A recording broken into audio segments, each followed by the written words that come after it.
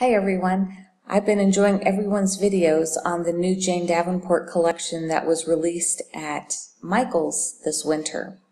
The problem for me is I can't get any of that product right now where I live. So I'll need to wait to pick up this product when I get back to the States to visit this spring.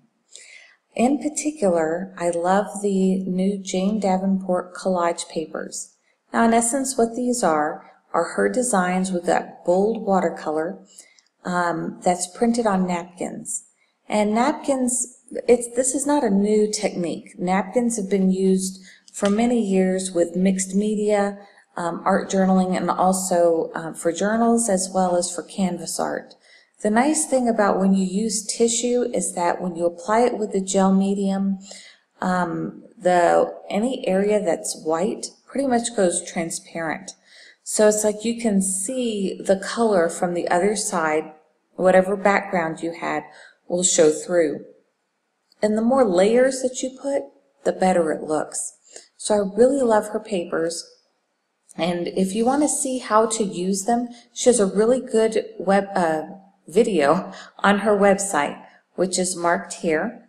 And if you scroll down underneath that product, there'll be a video. So I already watched that video, so it's showing me some other products. But you can see how to use those collage papers.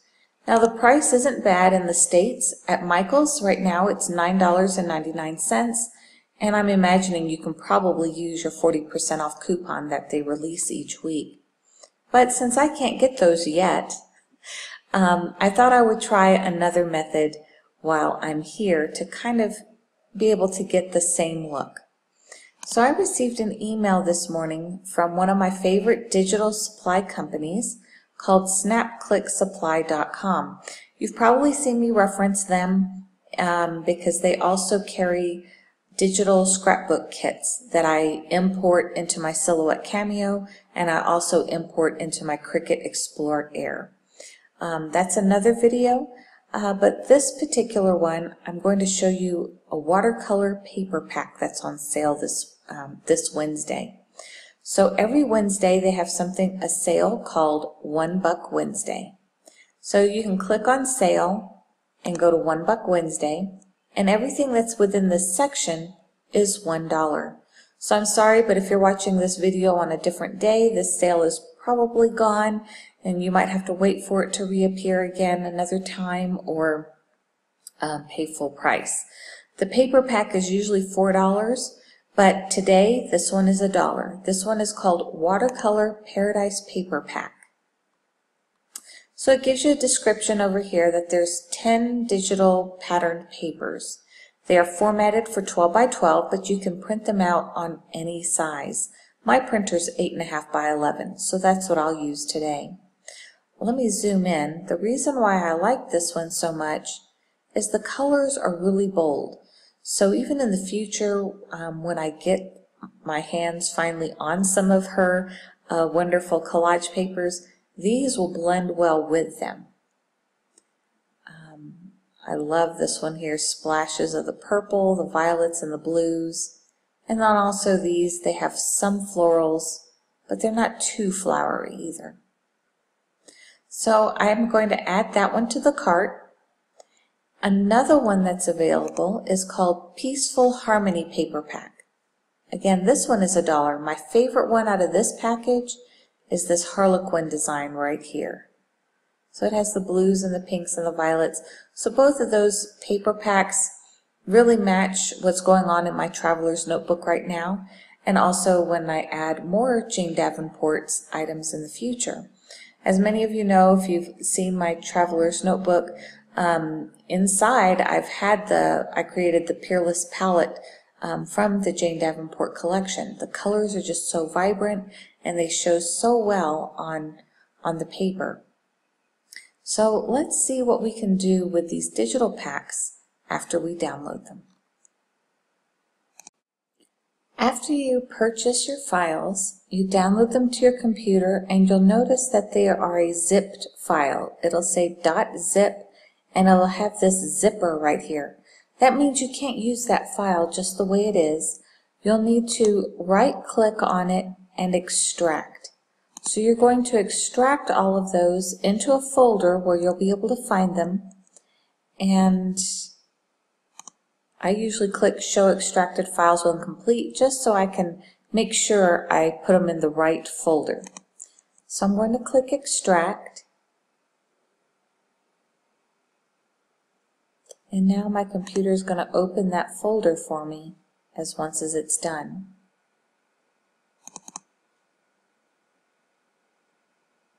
And here they are. You can ignore the little blue arrows for now. What I do is I sync anything that I purchase digitally. I sync it with my Google Drive. It's a type of cloud service. That way, if my computer crashes, I don't lose everything that I purchased, because a lot of these digital websites have expiration dates as far as either how many times you're allowed to download the same file, or for a number of days. I don't remember SnapClick Supplies. I think it's like 90 days, something like that. Maybe it's 5 months, somewhere within there, but then I can't get it again without purchasing it.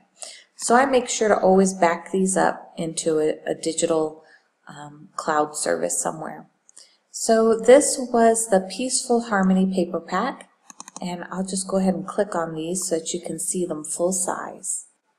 So there's the one that's the Harlequin design. It's really pretty. So if you want to print this out on your 8.5 by 11 sheet of paper, so once you have it open, all you have to do is click Print, and it'll automatically size it to what you have going on with your printer. So see, mine is set for 8.5 by 11 and full page, fill page, color mode. So I'm going to go print this, and then I'll show you some copies of what they look like after I print them out. Okay, so now I've printed everything out, and I hope you can see okay. I'm filming this at night, but the place where we're living has these great halogen lights. So one happens to be right over my craft desk. So I think the lighting is pretty good. It's just I'm going to get some pretty dark shadows where my hands are. So I took those papers and I printed them out onto, it's called grease-proof paper here in Ecuador. I'm not sure if it's considered wax paper in the States. It's very thin. It does not feel waxy. It almost feels like bakery paper to me.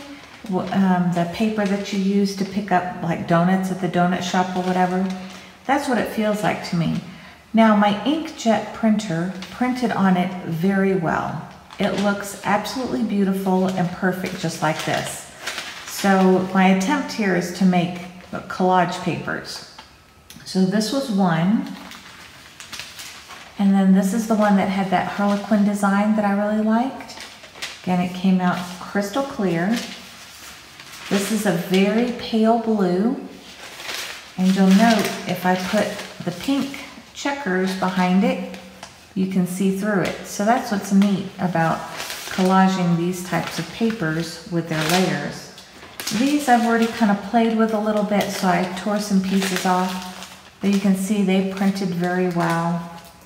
And then this was the pattern with the peacocks.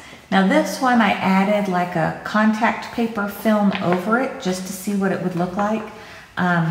Can make a nice dashboard or cover for your own DIY, what do you call it? Notebooks. Because I'm thinking about making some of my own inserts. I would probably use a heavier cardstock instead of a thin paper, and then put this contact paper over it, and it gives it a perfect finish. So those are just some ideas of what you can do with those digital paper collections after you download them.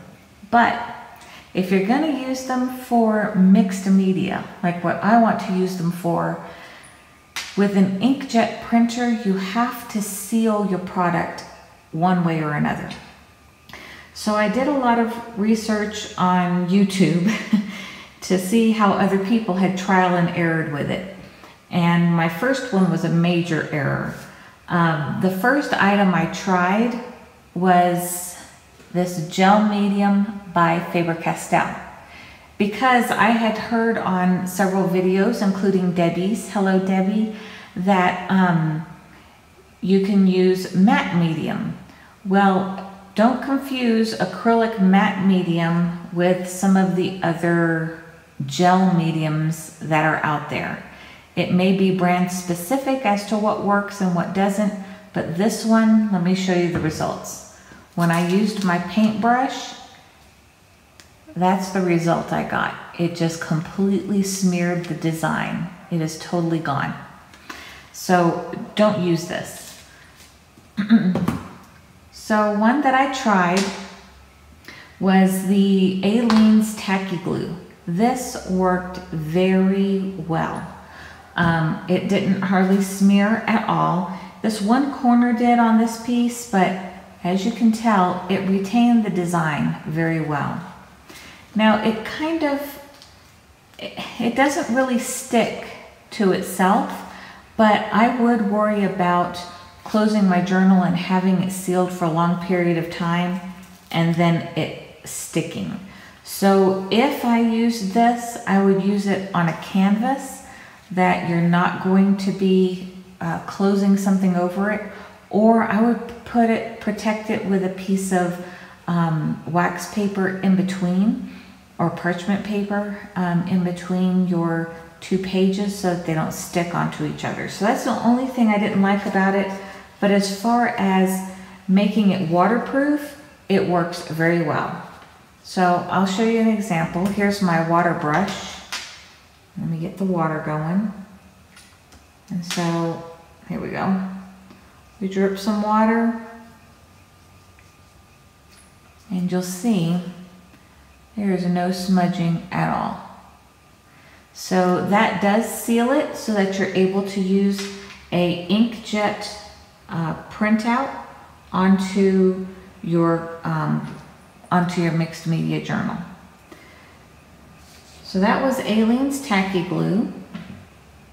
The next one I tried is probably the best. This is a Winsor and Newton acrylic medium matte medium. So it's matte medium for acrylic paints. So this is the one I had seen demonstrated by Debbie. Her YouTube on here is, I think it's Artsology. I'll link her down below. What she did is she used a different brand, but she used an acrylic matte medium on top of a jelly plate. I can't get a jelly plate here right now, so I just had to do it on my glass top here along with a brayer.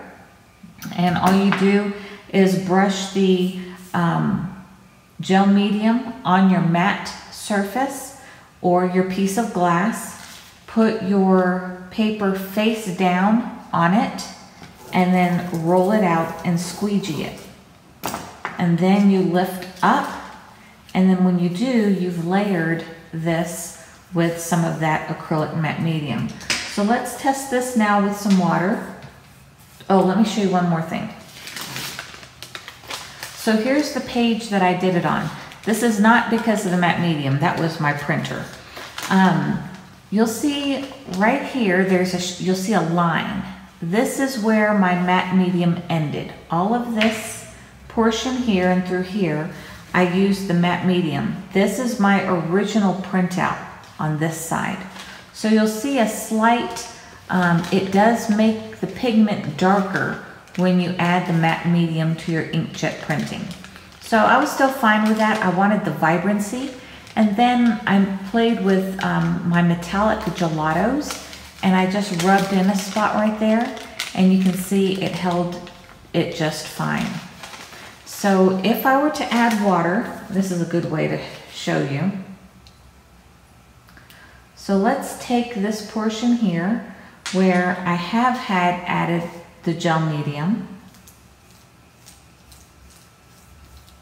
I added water and you see nothing moved.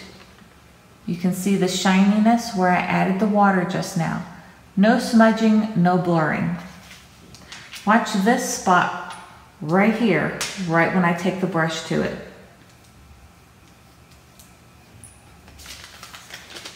So that is what would happen if I did not put matte medium on this inkjet printout. Now this has had about a week to cure or to dry, so it didn't smear as badly as the ones that I messed with on the very first day. But it's definitely smearing, and of course the more gel I add or the more liquid, the worse that's going to get. So the matte medium is my absolute favorite. It really seals very well and works great. Now the last one that I tried is just regular hairspray. This one is a 3-hold hairspray. I'm curious if I got the 5, if that would be even better. But this is what I happen to have in my bathroom. Let me clean my brush off real quick. Okay. So on these, I sprayed the hairspray. And the hairspray does work pretty well as well. So you'll see here, I added the gelato on top of it, along with a little bit of water, and it has that shimmer. And it looks really good. So the hairspray works too, but I do find that if I use too much water, that it will still smear a little bit. So let's put this to the test. See how it does today. It's not bad. It's sealed pretty good. I'm actually moving my gelato around that's on top more than I am any inks.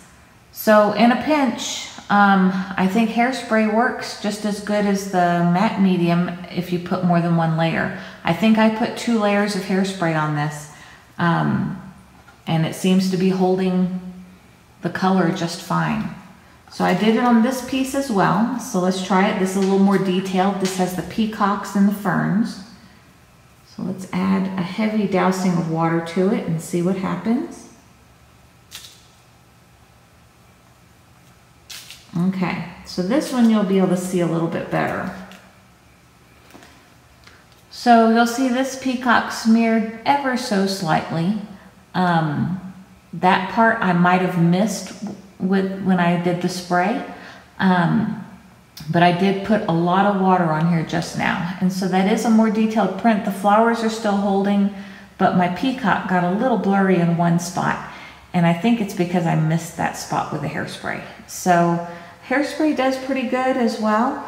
I would say that my most favorite, because of its permanency, is the matte medium. No matter how much water you add, that matte medium's not going to come up. Whereas I feel that the more water I add to the hairspray product makes the hairspray come up, and then it eventually bleeds a little bit.